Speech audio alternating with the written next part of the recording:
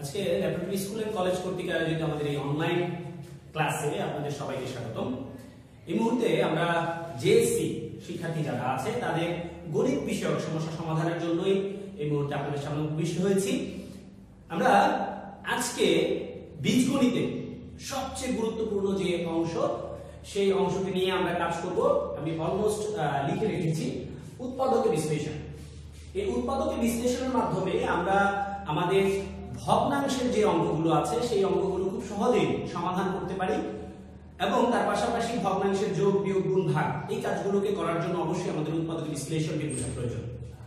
এই মুহূর্তে উৎপাদিত বিশ্লেষণ যদি আমরা করতে চাই একটি বীজগণিতীয় রাশিকে, তাহলে প্রথমেই আমাদের তিনটি বা চারটি ধাপে এগুলোকে করতে হবে। এই ধাপগুলোকে আমাদের জেএসসি লেভেলের জন্য এই তিনটি ধাপ বিশেষভাবে জানা প্রয়োজন। প্রথমে কোন একটি রাশিকে উৎপাদক বিশ্লেষণ করতে গেলে অবশ্যই আমাদের লাগবে কমন নেওয়া, এই বিষয়টিকে বোঝা প্রয়োজন। তো প্রথমেই আমরা কমন নেওয়া বিষয়টি বোঝার চেষ্টা করি। কমন নেওয়া কি? কোন একটি রাশিতে যদি একাধিক পদ থাকে, সেই একাধিক পদের মধ্যে যেই সংখ্যা বা যেই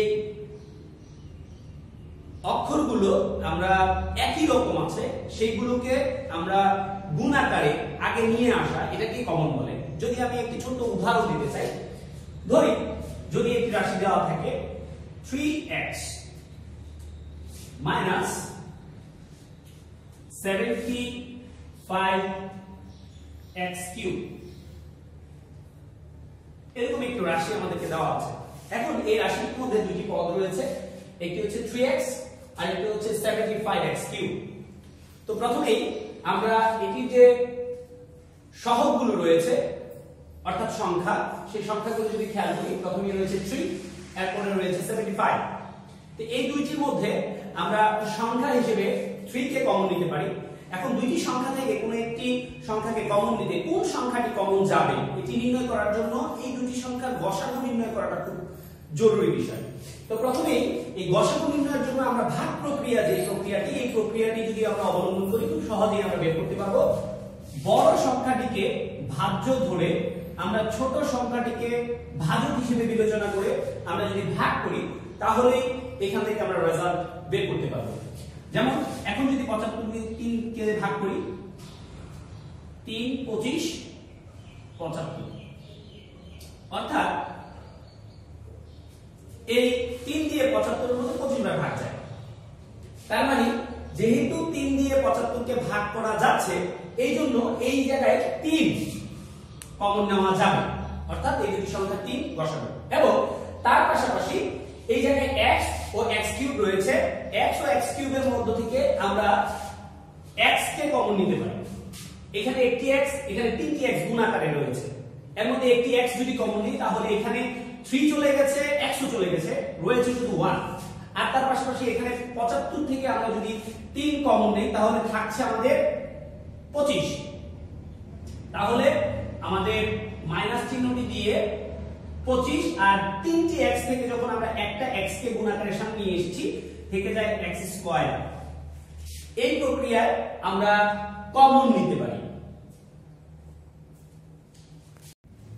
এই অঙ্কটির মতোই আমরা যদি আরো কিছু অঙ্ক দেখতে চাই, তাহলে আমরা আরো যদি দেখি, ধরি যদি লেখা থাকে ax square minus by x, এরকম কোন রাশি যদি আমাদেরকে দেওয়া থাকে, এই রাশিগুলোর মধ্যে আমরা এখানে যে চলকগুলো রয়েছে সেই চলকগুলোর মধ্যে থেকে আমরা দেখতে পাচ্ছি x এই রাশি এই পদের মধ্যে রয়েছে, এই পদের মধ্যে রয়েছে। তো আমরা এই জায়গায় দুইটি x রয়েছে গুণ আকারে, এখানে একটি x রয়েছে গুণ আকারে, তাহলে আমরা একটি x কমন নিতে পারি।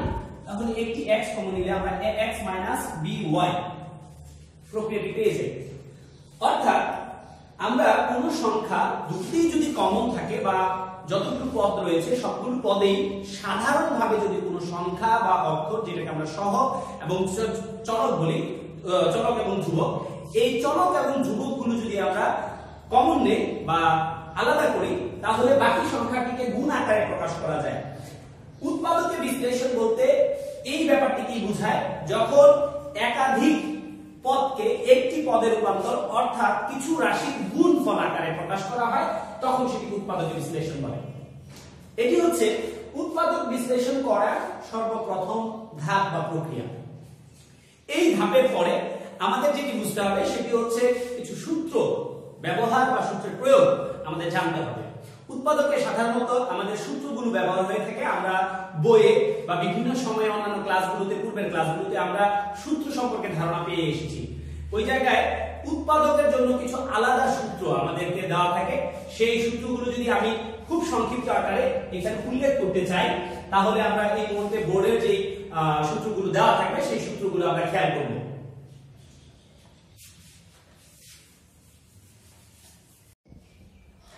এই মুহূর্তে আমাদের যে সূত্রগুলো দেওয়া আছে এই সূত্রগুলো যদি আমরা একটু লক্ষ্য করি তাহলে প্রথমেই দেখতে পাবো আমরা a + b whole square a - b whole square এবং a square - b square a cube + b cube এবং a কিউব - b কিউব এই সূত্রগুলো সাধারণত উৎপাদকে বিশ্লেষণের জন্য আমরা প্রয়োগ করে থাকি।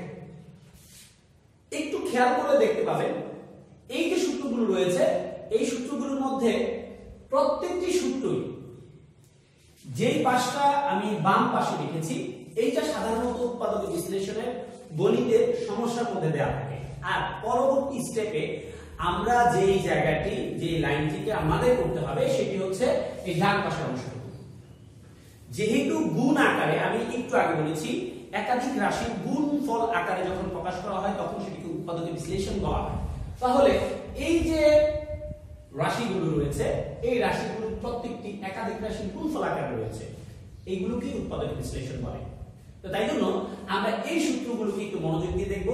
একটু আগে আমরা যে অঙ্কটি কিছুটা সমাধান করেছিলাম সেই অঙ্কটি যদি আমি আরেকবার লিখি 3x কমন নিয়েছিলাম আমরা 1 - 25x স্কয়ার এসেছিল।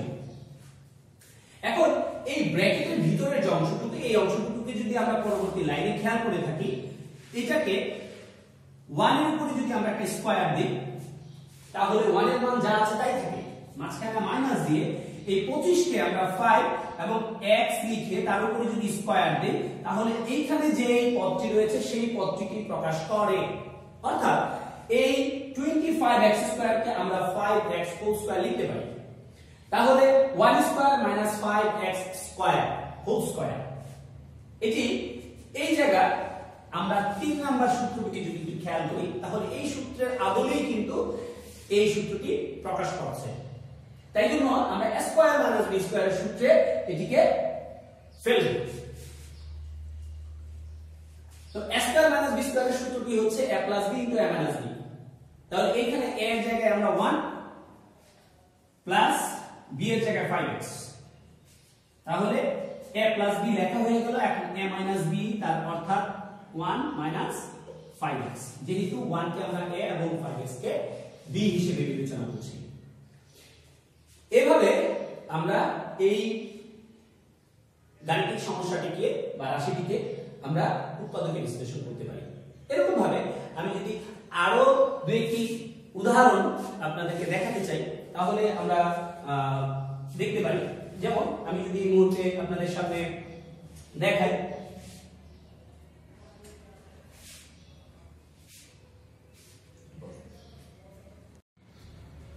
আমরা সূত্র প্রয়োগের যে নিয়মটি শিখেছি সেই নিয়মের কিছু উদাহরণ এই মুহূর্তে আমরা পড়ে দেখতে পাচ্ছি। এই সমস্যাগুলোকে যদি আমরা সমাধান করতে চাই তাহলে সূত্রের প্রয়োগের যে বিষয়টি সেই বিষয়টি আমরা এখানে শিখতে পারব। প্রথমেই আমি যদি এই রাশিটিকে খেয়াল করে দেখি এখানে প্রথমেই আমাদের রয়েছে 8x³ অর্থাৎ 8 কে আমরা 2 এবং x হোল কিউব যদি লিখি তাহলে এই পদটিকে নির্দেশ করে। আর মাঝখানে প্লাস চিহ্ন, তার পরবর্তীতে 343 7 মানে 7 কে যদি আমরা কিউব করি তাহলে আমরা 343 পেয়ে যাই। তাহলে এই পদ দুটিকে আমরা a cube plus b cube a cube plus b cube অর্থাৎ আমাদের এই জায়গাতে 4 নম্বর সূত্রটি রয়েছে সেই 4 নম্বর সূত্রটি আদলে এটিকে দ্বারা করাতে পারি। তাহলে আমরা এই সূত্রটি যদি প্রয়োগ করি তাহলে আমরা এখানে কি দেখতে পাই a cube plus b cube a cube plus b কিউবের সূত্রটি a plus b into a square minus ab plus b square.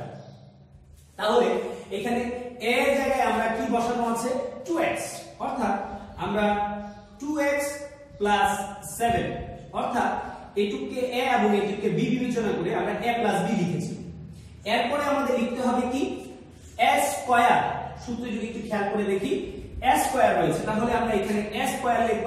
এর a স্কয়ার লিখতে গেলে আমরা এখানে কি লিখব 2x, যেহেতু এটির মান a স্কয়ার, সূত্রের মাইনাস, এরপর হচ্ছে ab অর্থাৎ 2x 7, 2x 7, যেহেতু 7 কে আমরা b বিবেচনা করছি, এবং তার পাশাপাশি প্লাস সূত্রের, এবং শেষে হচ্ছে b স্কয়ার অর্থাৎ 7 স্কয়ার আমরা সূত্রে ফেলতে পারি। এর পরবর্তীতে আমরা যদি এদিকে ব্র্যাকেটগুলোকে উঠিয়ে দেই তাহলেই আমরা এখানে উৎপাদক বিশ্লেষণের প্রক্রিয়াটি পেয়ে যাব।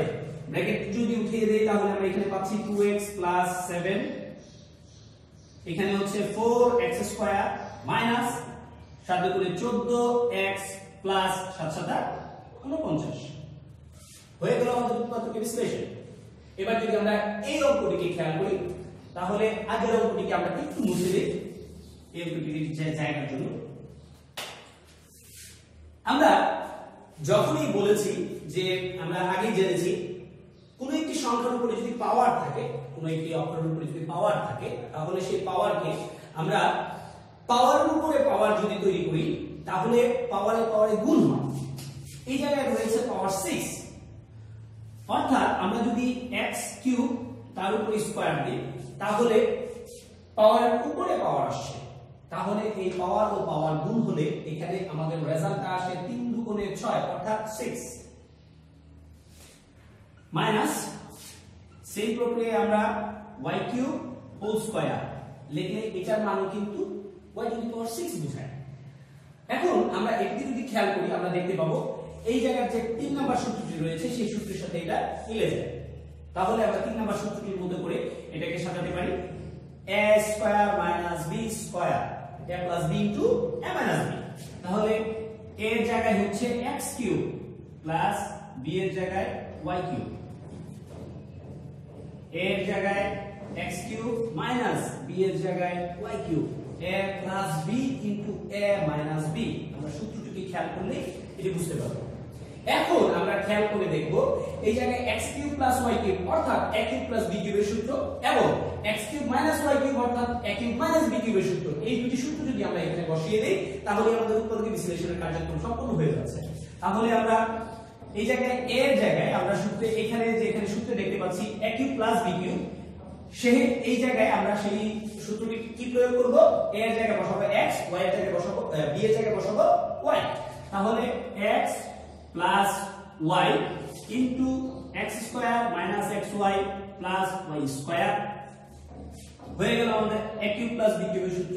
এবার a কিউব মাইনাস b কিউবের বেলায় আবার একই রকম ভাবে a মাইনাস b অর্থাৎ x minus y into x square plus xy plus y square, a cube minus b কিউবের সূত্র হয়ে গেল আমাদের এই রাশির উৎপাদকের বিশ্লেষণ। এখন আমরা যদি এর পরবর্তী ক্ষেত্রে যাই তাহলে আমরা কি দেখতে পাবো,